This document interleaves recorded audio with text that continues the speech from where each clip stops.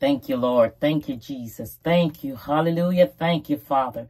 Glory to the Lord. Hallelujah. Thank you, Jesus. We're going to look at Hebrews, the 8th chapter. Amen. And the 6th verse. It says, but now hath he obtained a more excellent ministry, by how much also he is the mediator of a better covenant, which was established upon better promises. For if the first covenant had been faultless, then should no place have been sought for the second.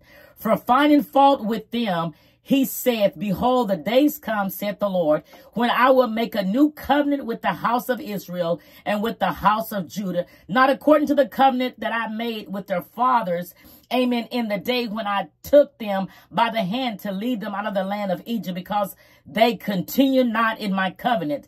And I regarded, my God, hallelujah, thank you, God, them not, saith the Lord. Thank you, Lord. Hallelujah. For this is the covenant that I will make with the house of Israel in those days, saith the Lord. I will put my laws into their mind and write them in their hearts. And I will be to them a God, and they shall be to me a people. And they should not teach every man his neighbor and every man his brother, saying, know the Lord, for all shall know me, from the least to the greatest. For I will be merciful to their unrighteousness and their sins, and their iniquities shall I remember no more. In that he saith, a new covenant he maketh, hallelujah, glory be to God.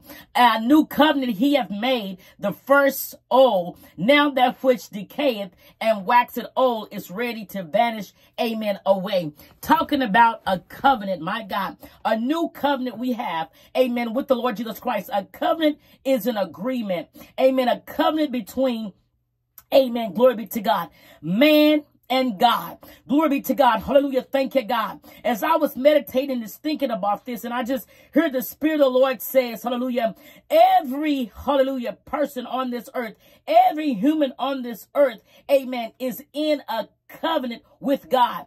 God entered a covenant relationship with all mankind through Adam, which, hallelujah, thank you, God, represented the entire human race. All humans, we are, hallelujah, glory be to God, in a covenant with God through Adam. Amen. All mankind.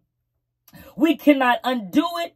It is a creation covenant. Amen. It is a creation covenant. Hallelujah. And when God created Adam, hallelujah, and placed him in a Garden of Eden, glory be to God, and he told him, do not eat from the fruit. And the day that he should eat from the fruit, he shall surely die. There was a covenant, hallelujah, relationship, amen, between God and man through Adam. And when Adam died, hallelujah, that broke that hallelujah, that covenant between God and man. Amen. It broke that covenant, hallelujah. And the wages of sin is death, according to Romans, amen. Hallelujah. Thank you, God. 6:23. For the wages of sin is death. And he told Adam, the day you eat, you should surely die. So that stigma, hallelujah, stayed with mankind. It stayed with the human race, hallelujah. Whether you want to be a believer or not, whether you, hallelujah, give your soul to God or not, you're yet in a created, hallelujah, creation covenant with God. And the wages of sin is death, hallelujah. And if you don't repent of your sins, hallelujah, you will die in your sins, hallelujah. And in eternal damnation will you lift up your eyes. Glory be to God, hallelujah. But it says here that Jesus, hallelujah, did not come to do away with the law, but he came to fulfill the law. Jesus came to fulfill the law, amen.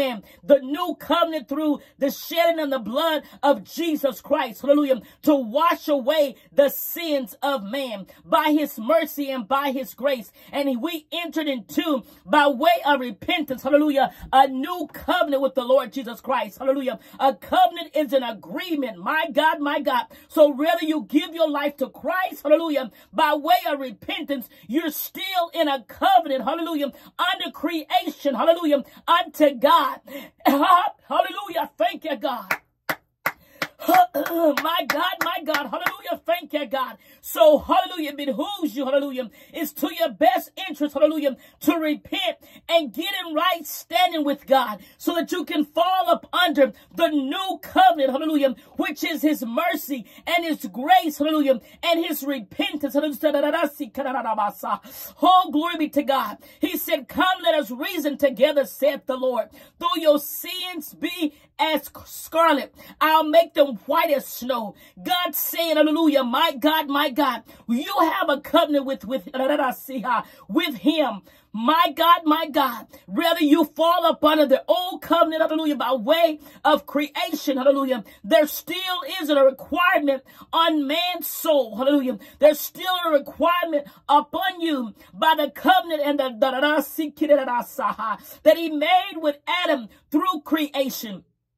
But he had to come, hallelujah, and fulfill the law. My God, hallelujah. And he said the time will come when you get the Son, Jesus Christ, and his Spirit on the inside, hallelujah. Then you will not have to be taught by man, but he will write the law upon your heart, hallelujah.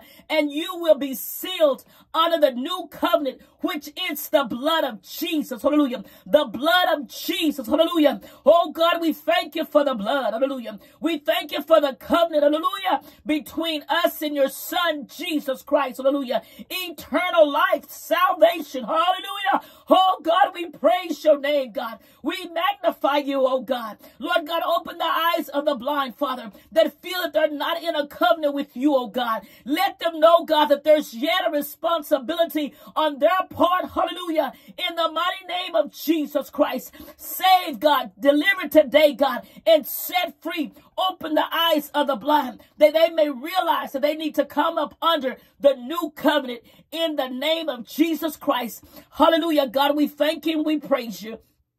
In Jesus' name, amen, amen. I love you, and heaven forever. Smile upon you is my prayer. Stay up under the blood of Jesus. Hallelujah, in the new covenant.